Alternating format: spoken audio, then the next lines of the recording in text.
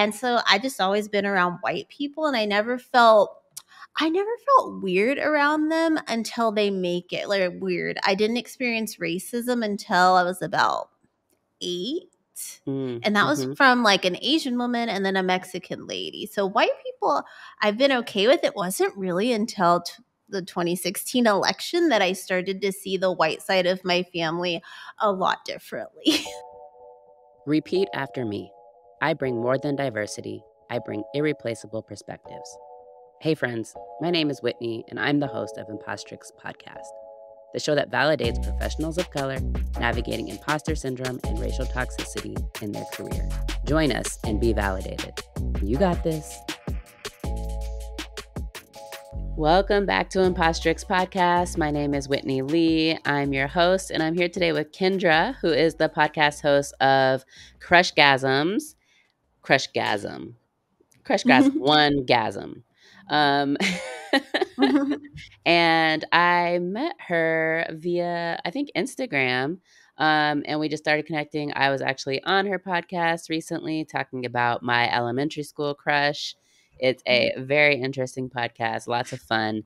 And Kendra had mentioned some stuff about imposter syndrome, and I was like, well, why don't you come on the show? So here we are. I am happy to have you, Kendra. Can you introduce yourself with your name and the identities that you're bringing to this conversation? Hello, thank you for having me. I'm Kendra, like you said, host of Crushgasm. Imposter syndrome for me, I've experienced it in the way that I guess I was like an honor roll student, and I think you have high expectations for what your life's going to be, and then you get in the real world and there's no grades and they don't treat you the same way that they do in school. So I've had this imposter syndrome of what I should have done in life versus what I have done. And then in writing as a freelancer, just they're always playing on, well, you're black, so you have to write about this, or you're black, so you can't write about this. And I grew up very emo, very in that MySpace pop punk scene. So being black in the early 2000s, there's a lot of imposter syndrome. You feel like you shouldn't be there. And as a woman who doesn't want to just sleep with everybody, you just really I'm trying to get free tickets to a concert. Please just let me interview you. So in various ways. Mm-hmm. And so what racial identities are you? I am Black, Spanish, and German Irish. Okay. And you have beautiful hair. Thank you. If you're not watching, if you're just listening, Kendra's got these like beautiful French braids that just look great. Okay. So you said a lot there that I can really relate to. I was also pretty emo as a adolescent, and also grew up during the MySpace times where you could change your music whenever you wanted to, and the music would always be something that was either yelling at you or something that made you want to cry. And I listened to some pop rock, which was very out of the norm for the environments that I was in, at least as far as when I was in Black spaces. And I definitely remember feeling different. I like to skateboard. That was very strange for people who looked like me. And I remember skateboarding one day down the street, and I was trying to do a trick, and my softball coach happened to have been driving his car down the street and saw me like completely wipe out. And it was the most embarrassing thing. And so he stopped and he rolled down his window and was like, I don't know, made some smart comment and was laughing, and then drove on. It's like, oh, rude. Okay. Yeah. So, okay, you mentioned that you're a freelance writer, and you also work in schools, right? Yeah, I'm a instructional aide in a pre-K class in a school that's pre-K through 8th grade. So, Lots of yeah, kids. we have the littlest ones. That's cute. That's real cute. I bet they're It's cute. fun. Oh, they're so adorable, but they have a bad side. Yeah. Okay, But so they let's are start with sweet. your, I'm going to call it your traditional job as an aide in the classroom.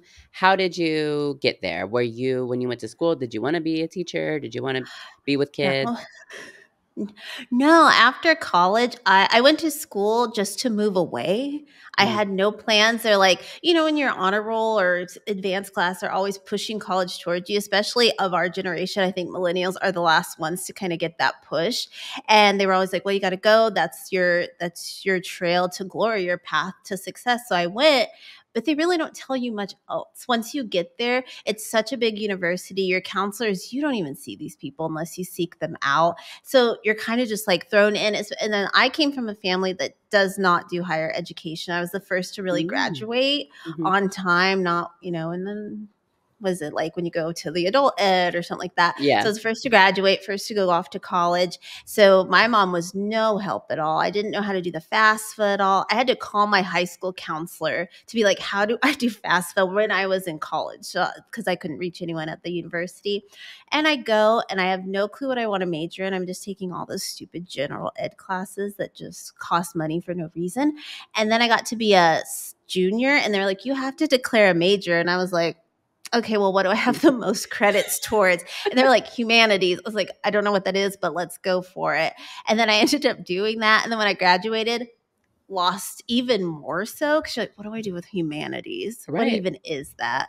Yeah. It's such a made up thing. And so I started writing, but I do like my little side hustles, and I wound up working at a private school in Los Angeles that was like ritzy ditzy. I was just proctoring their AP exams and like Mm. SATs, ACTs.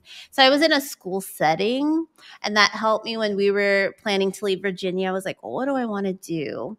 And so I just applied to Columbus City Schools on a whim, and I think COVID, the pandemic, a lot of educators left. They need a lot more. And I got hired. I was like, I'm not going to be there for like 2 months. And they're like, it's okay. We'll hold the position. And then I got there and now I'm in a pre-K class. And I love it. I love being in school. I think it's that like my Wow. past is like a nerd. I Yeah. just love school settings. I'm just like comfortable in them.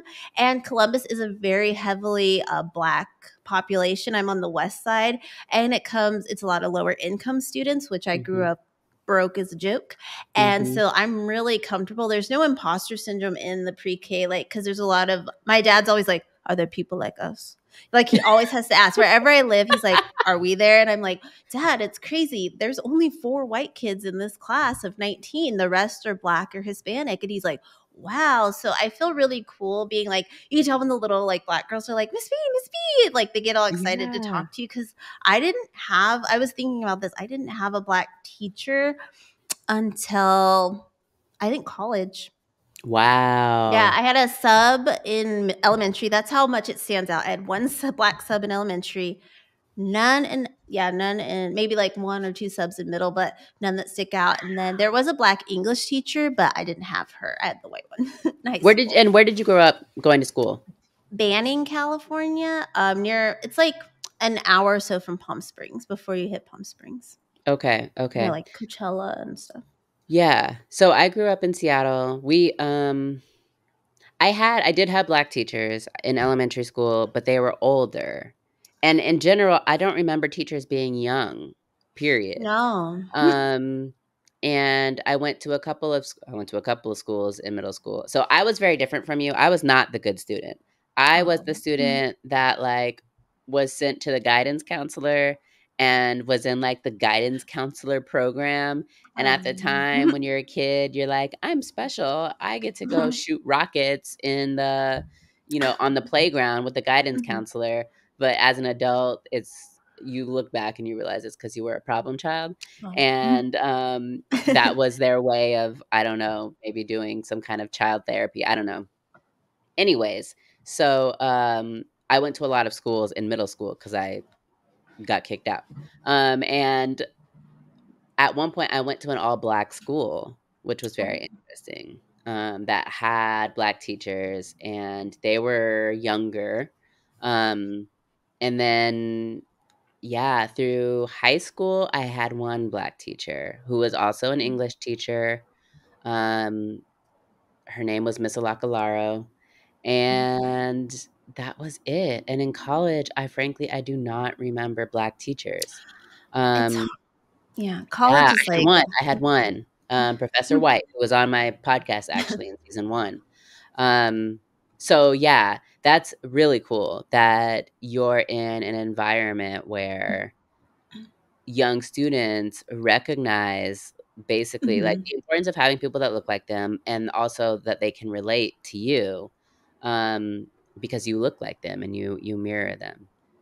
I also So dress like them. I dress very childlike, so it's very bright. Very. I look like a modern day Miss Frizzle sometimes. I'm just like, yes, let's Miss wear Frizzle. flowers. Let's wear flowers. It was Spirit Week last week, so I had a lot of fun with the Read Across America themes. Oh, I bet you did. And you've got like glitter. So if you're not watching, Kendra's got glittery glasses that got Yeah. multiple colors in them. I feel like you would be like the cool teacher, basically. I'm the youngest eight. I'm the youngest in the classroom, but we all dress like pretty young. The part time aide, she's black too, and then the teacher's white. But we just keep it cool for all the students. But yeah, Yeah. it's cool to do that, and it's cool that they get to be around people that look like you went to like one black school. I went to a school that was pretty diverse, but being my personality of being what they call like you're too white is what they call me. Mhm, Another that's a whole other bag to open of imposter syndrome mhm. of race. But I had my group was pretty diverse. We had every race in our group because I feel like we were the kids that didn't fit into the others. Like we had Native Yep. American, Indian from India, Asian, Mexican, white, black. So we were like this little United Nations because we just didn't fit in. But it's not like anyone ever made me feel bad about it. Like my first friend in school was a little black girl named Tatiana. And then another black girl came in elementary. We're the only 3 black kids in our elementary school from K through fifth. Maybe a black kid would Wow. pop in and out, but for our grade, we were together until we went to the middle school where there's more black kids and they found, cooler people to hang out with. And I was like, that's okay. I That's remember cool. so when I went to the black school, I was frequently called an Oreo. I don't know if Mm-hmm. you were yeah, black on the Mm-hmm. outside, white on the Oreo, inside. coconut. Yep, yep, Mhm. 'cause yeah, I always got the "You are" well, "I talk white," is what I was told, and Mhm. so, I mean, I don't know what you want from me, but fine, cause like, I'm clearly black, and I don't necessarily fit in these white spaces, but okay. So Mhm. yeah, that's a whole thing. But so as far as your freelance career Mhm. goes, what is that like as far as dealing with imposter syndrome? Is that a space where you do feel imposter syndrome? I do on some level because I don't have a lot of like self esteem for my writing. Like I've been doing it since 2010. So it's like, well, you must be Wow. good. Yeah, you must Yeah. be good at it if you keep getting hired for things. But I'm not at the level of where I think I should be.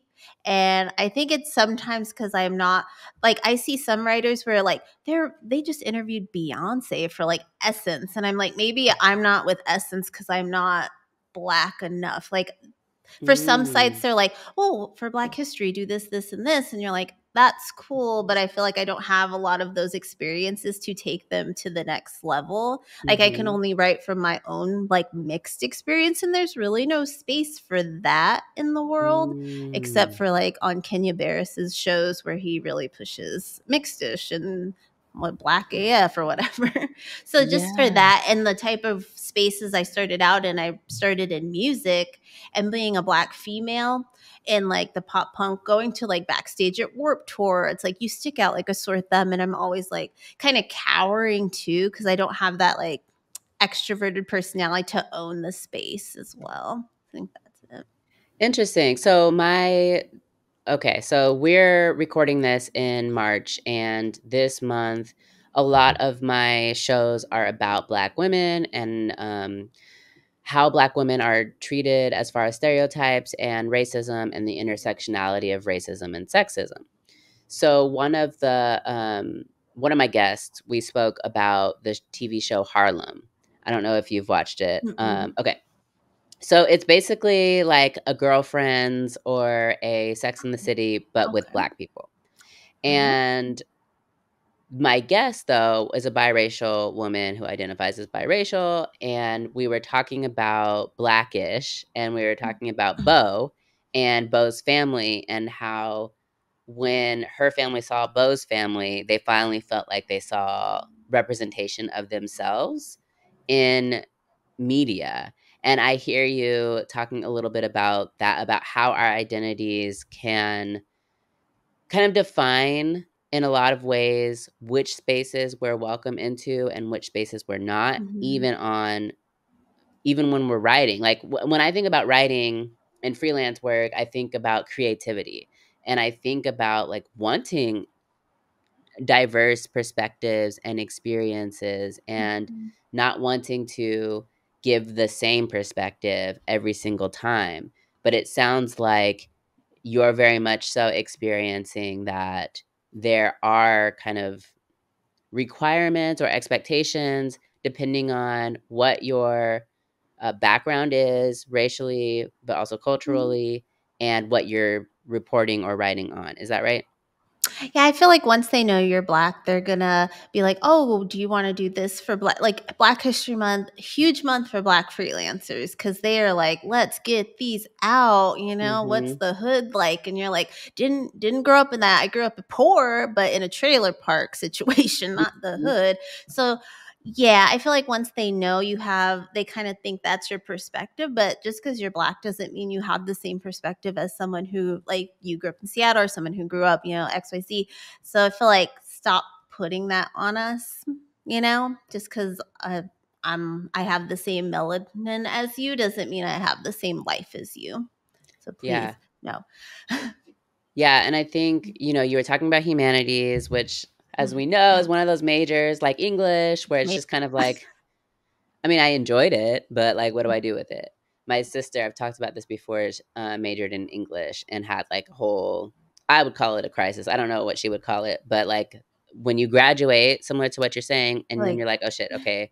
what Uh, do I do with this? right, right. Other than being an English teacher, I Right, can't do and she's more. someone similar to you, like, she loves art, she loves writing, she loves drawing, and our society does not encourage that as a profession Hmm. because of the perception that you can't make money, and since our society is so heavily focused on making money, it's kind of like, why would you do something that doesn't make you money?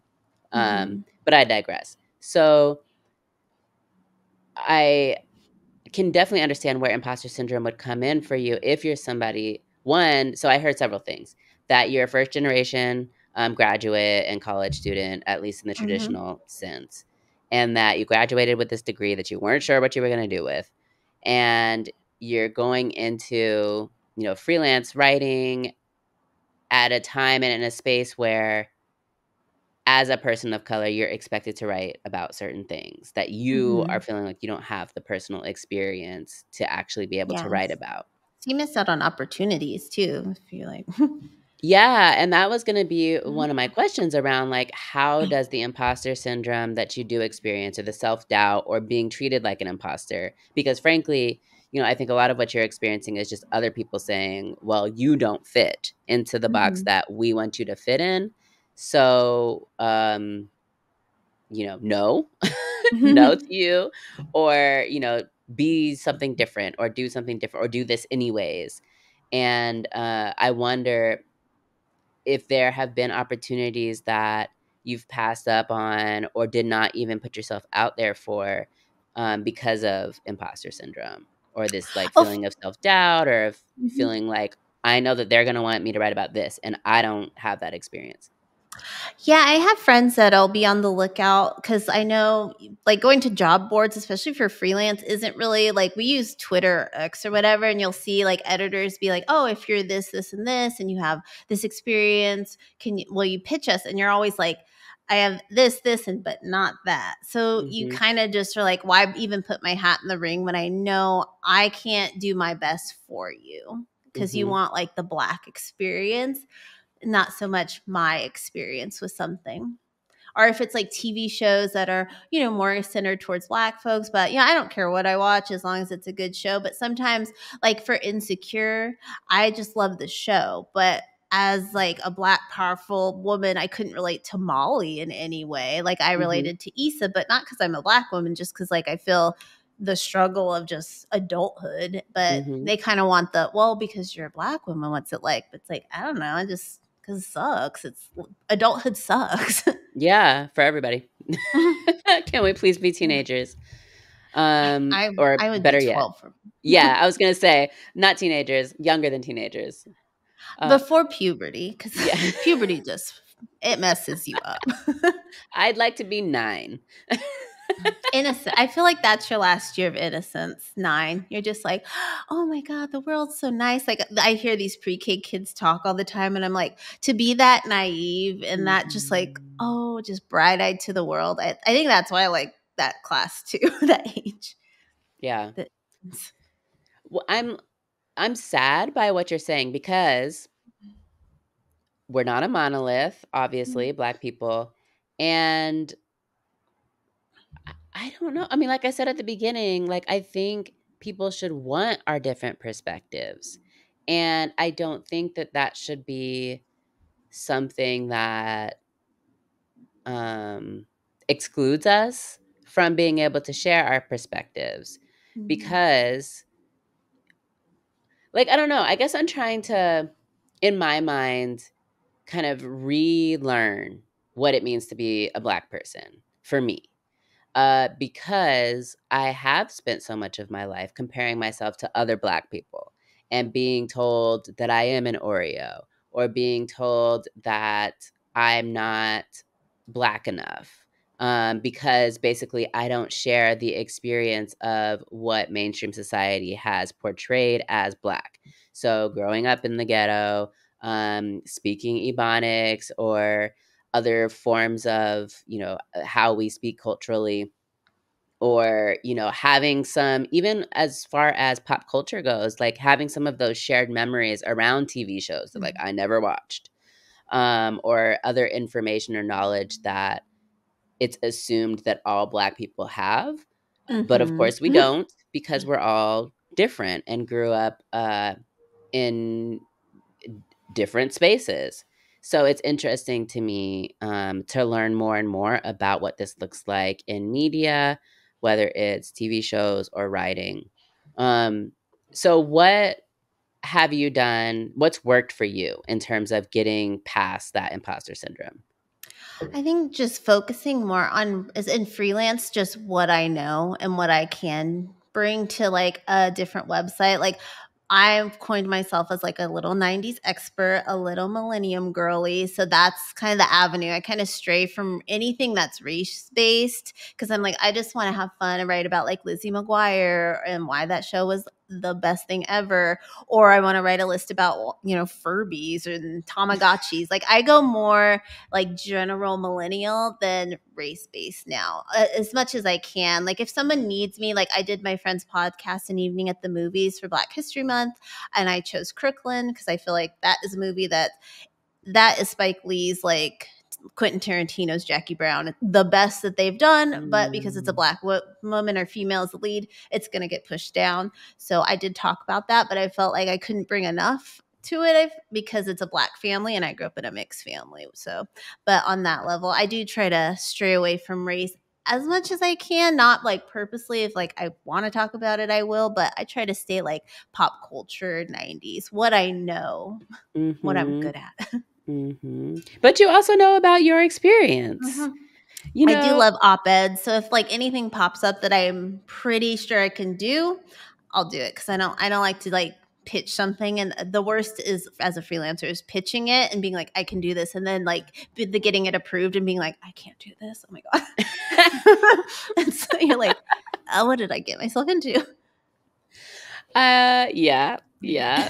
That's as a consultant responding to RFPs, which are, I guess, requests for production or projects or something. I don't know what the P stands for. But like writing up this master plan, and then getting it and then being like, all right, okay, all right, we're gonna do this. Uh, it is, it's a moment for sure. Um, so I mean, what about the white part of you? The whiteness in your identity. Do you find similar kind of I want to say exclusion. I don't know if that's the right word. I grew people are always like, "Oh, you're black." And I think they're like, "Well, she's so white, she must have grew up more white." My mom's looks Native American. She's Spanish and white as well. So she's mixed too. Mm, Um but she leans more brown. So I grew up more attached to my Spanish side, but my older brother Oh. is white and is Spanish, and he looks more white. So I grew up around him and his like metalhead friends. He looked like Wayne from Wayne's World in the 90s, and he did have a friend that looked like Garth, so it's pretty cool. And so I just always been around white people, and I never felt weird around them until they make it like weird. I didn't experience racism until I was about 8. And that was Mm-hmm. from like an Asian woman and then a Mexican lady. So white people, I've been okay with. It wasn't really until the 2016 election that I started to see the white side of my family a lot differently. We'll say Yeah. that. I was like, huh, interesting. Yeah. How Yeah. can you love me and my brother, who's my only full brother in life, and then or my little like nephew who looks like little brown boy, little Hispanic boy because his mom is Mexican, and I'm like, you can love us, you say you love us, but how could you support something that clearly does not love us, Right. Does no not love respect us, for does us. not want us to thrive, does not, yeah. I Yeah. barely started talking to one relative again, because I'm hoping she's changed her ways, but We for gonna this find out. election. Yeah, well, we'll see when she starts posting things. Yeah. Yeah. We gonna Closer to the find out real election. quick. Yeah. As far as the schooling goes, and I mean you're being an aide in classrooms, and it sounds like that's a place that you're really comfortable, and so you're not really dealing so much with imposter syndrome. Do you feel as though your unique perspectives, that is a place where you can shine as far as bringing all of your experience and, all of the cultures that are involved in your upbringing? Yeah, I think just being like somebody that is like older than them and in this like leadership role for these little black kids is like huge. Like you said, to see the representation at that, like your first time in school is going to set them up for being like, okay, I belong here. There's people like me here. I also know what they're going through financially, like in their homes. If they don't come, Mm, because our kids don't, some of them, not all of them, come from homes that aren't the greatest. I didn't come from a home that was picture perfect. So if they come in a little like acting a little different or something, I know that's probably because maybe they didn't eat last night. Maybe mom was doing something she shouldn't have been. So I feel like I relate to them on multiple levels, mm, racially and economically. And also I'm one of those adults that I never forget what it's like to be those ages. I hate, my favorite quote is like from Perks of Being a Wallflower. It's like, when you're 16, you turn 17, you forget what it's like to be 16. I never forget about what every age is. Like my husband's like, how do you remember when you were 4 and 5? I'm like, how do you not? Like, how do you not remember your first day of kindergarten and feeling so nervous and then making that first friend? So I also relate to them on that because I know what they're feeling. I don't And remember it's any of interesting. It's so interesting to see them like have little cliques and just like the how Mean Girls get started. It's wild to watch. I think I don't like people. I'm not like a social person, but I think Mhm. people are the most interesting creatures we can study on Earth. And that's what I do every day. I'm like, like it's just wild to watch at 4 and Yeah. 5 years old. Ugh, ugh. So, sorry, I'm saying that because my kids are that age, and I'm just like, I couldn't imagine being around a bunch of them It's so every single day. I know my Uh, husband I come home and he's like asking me questions. I'm like, stop. You don't know all. It's 19 of them being like, Miss B, why? Why this? What's that? Oh my God. That. And you're like, shh. Shh. oh yeah. Oh yeah. All the time, all the time. They don't care if you're listening or not. They're just gonna continue to talk at you Mhm. Mhm. until you engage with them. So, yeah, that seems exhausting to me. Um, It is, but it's fun. and you mentioned I'm always curious about how honors and AP classes, like how that feels when you are a person of color. And maybe it doesn't feel any different, but, like, for me in high school, again, I was not in AP or honors classes. I'm a twin, though, and my twin sister was. So, Oh. we didn't have classes together because she was in the smart classes, I was in the regular people classes, and, we were two of, I don't know, maybe 15 people of color in the school, even less Black people. And I imagine she was, maybe there were two people in her AP classes, like her and one other person of color. But I just wonder whether you noticed that as a Mm. student who's matriculating through these, advanced classes that are highly competitive, um, and where maybe people have different resources than you do, and how, what you experienced going through that. Well, they tested me for GATE, the gifted and talented, whatever, in like second or third grade. So they knew pretty early on this one's one of the good ones. Let's get her Mhm. in there. But my school district wasn't the best, so it's not like we had more. And I didn't really notice race playing a part into it until I got to middle school, because we in elementary school you're just with all the other kids, Right, you're just like yeah. whatever. But middle school they put me in advanced classes, and I was with two other Black girls and one I'm gonna say one Black boy, and we kind of from 6th to 8th grade stayed together. There's no, once Mm, you're in that smart class they kind of lumped you, herded you together through middle school. And I didn't notice like a race thing played into it until we got to, I want to say 7th or 8th, and they were like women in STEM, colored women in STEM, and they mhm. sent the three of the Black girls and then I think one or two Hispanic girls off for the day. And I was like, I hate math and science. I was like, why are, and it was just the five of us. So I was like, this is a race thing. They want us Yeah. to, I don't think any of us went into math or science. If I'm thinking of all the one's real estate, one's the mom, one went into science. She's like, does environmental stuff. So Oh, maybe cool. it helped her, but the rest of us, that was the only time I felt like race played a part. And in high school, we have two middle schools in our district, so they funnel us into one high school. Mm. And that's where it kind of broadened. We got a little bit more, but they're from the other school, so I didn't really click with them too much. But race, though, because of our school district not being the best, we didn't have more opportunities than anybody else in the school. It was just like, Interesting. here's you're in a different class, and let's take, I feel like the only person to pass the AP exam was like the other mixed Black girl in the class. She who was our valedictorian, who's the environmentalist. She's super Oh, good for super her. genius smart. Yeah. So other than that, like our school was not doing what AP should be doing. But when I was doing the AP tests at the fancy private school, proctoring them, that school almost, I think a lot of their Black students were poached from other schools for athletics. Yep. Or like I mentioned Blackish Can You Bears, his daughter went to that school. That's what kind of school this was. It was for people that could Mm. pay the tuition of however much it takes.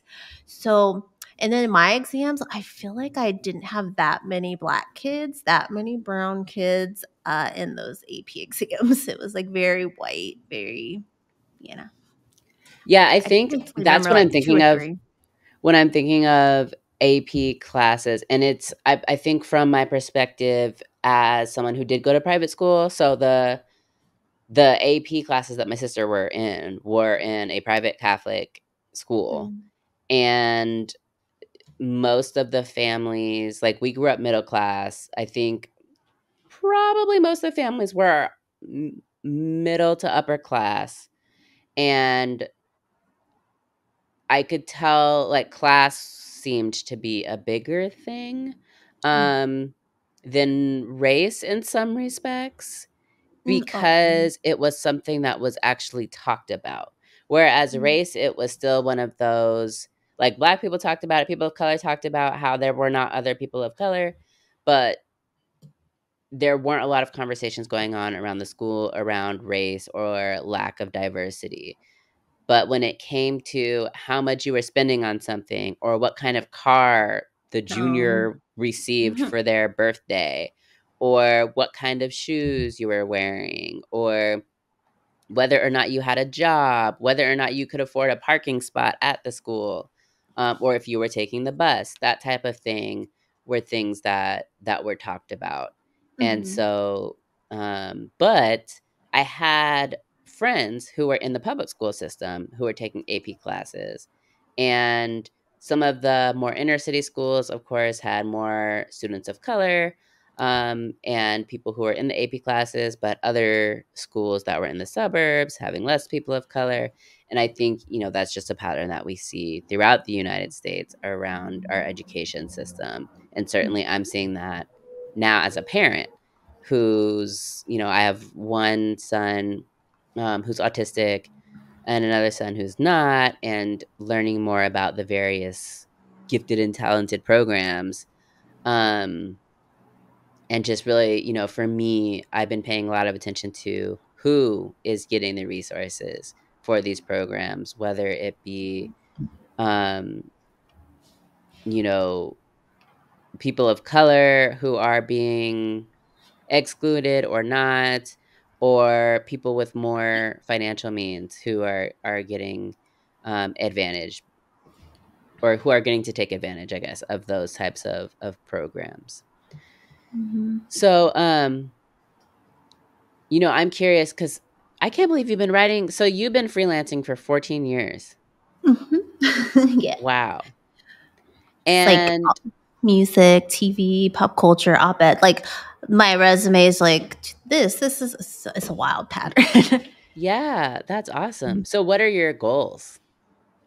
I would love to write a book about something. I want to write. There's like a few books I have in my head that I hope I can write. They're usually pop culture based, and then I've written for this one lady since 2015, and when we would go to lunch, I would tell her stories of my life because I grew up like trailer trash, and she's like, "These are so like they shouldn't be funny, but they're so funny. You should write about that." So I do have that in mind as well because I think just like because you think that's my other thing is like my favorite genre of film is coming of age, and when they're Mm, black they're always like let's make it about their blackness, which is the yeah. most that's why I love Crooklyn because they have the black aspects of it, but it's about a family, it's about a girl growing up losing her mom, and I want to write that coming of age story where it's a black girl, but she's not in the ghetto. She's not like the only black kid at this school. It's just her life, and then she's just existing. Like when you watch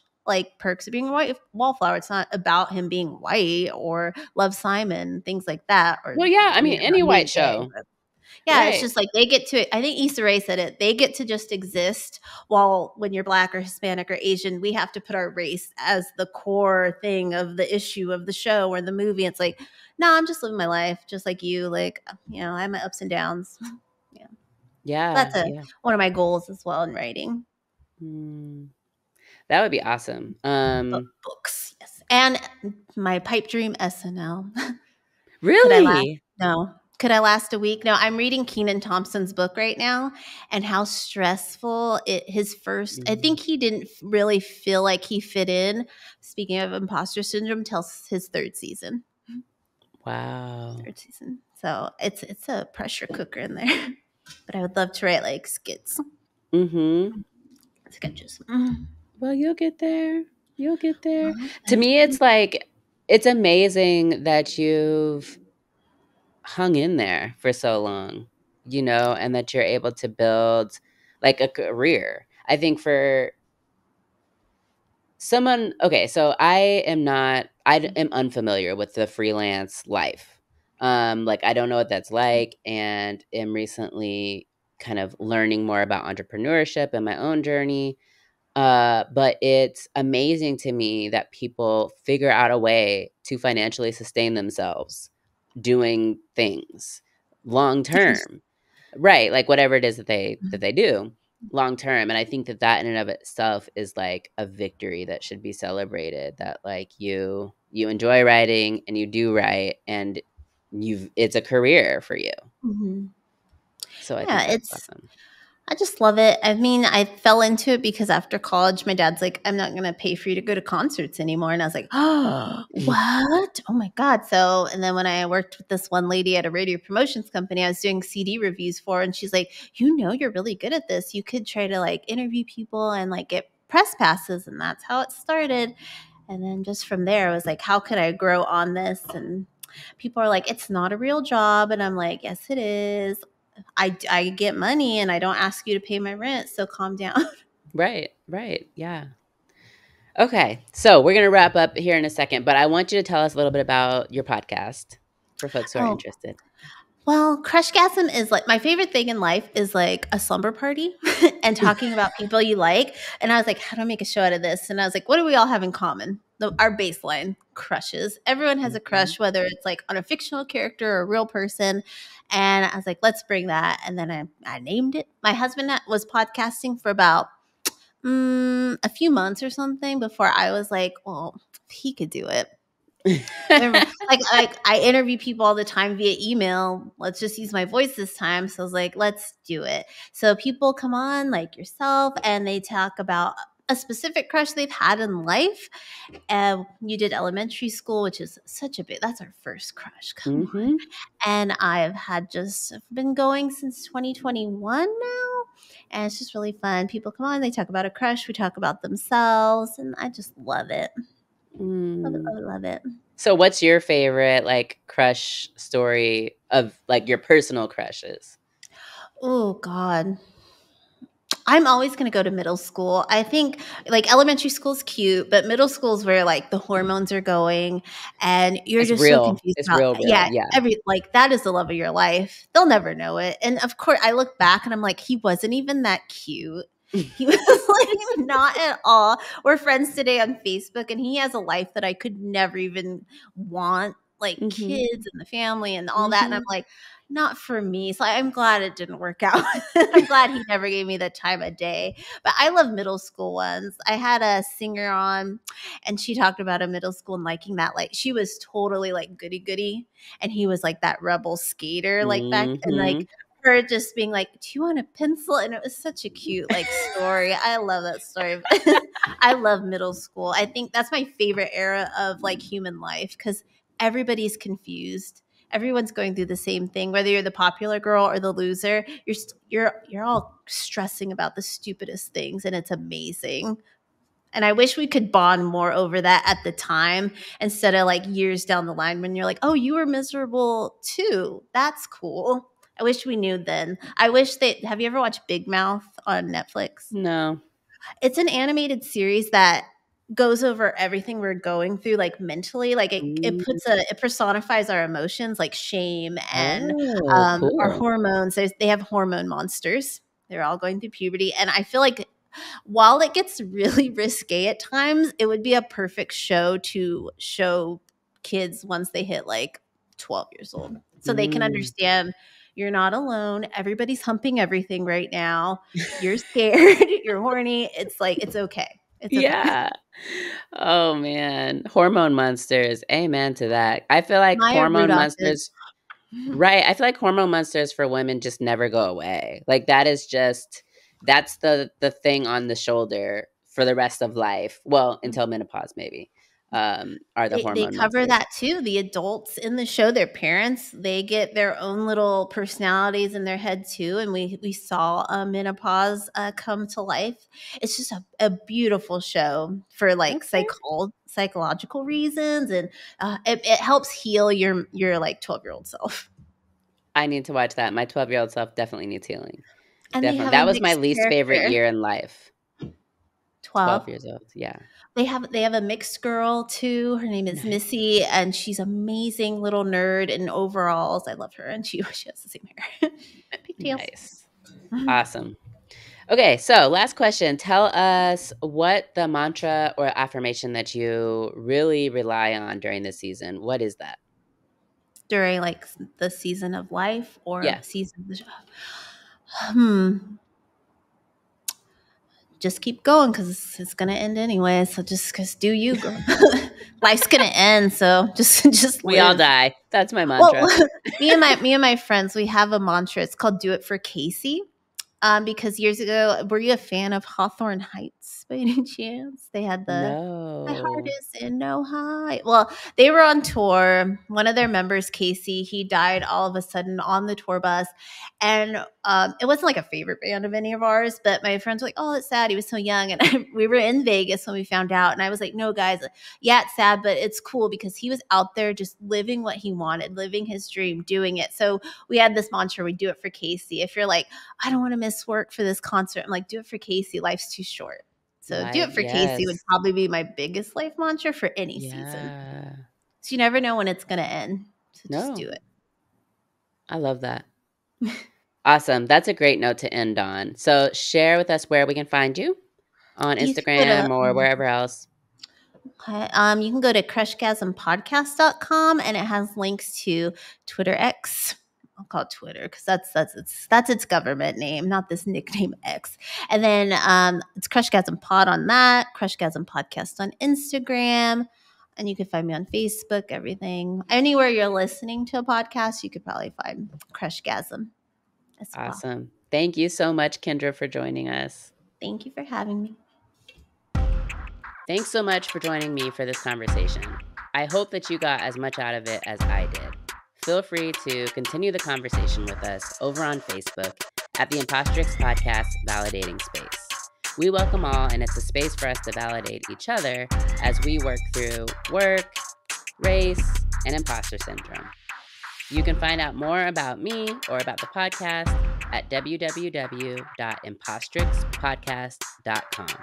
And don't forget to follow me on Instagram at Impostrix Podcast. Until next time, be validated.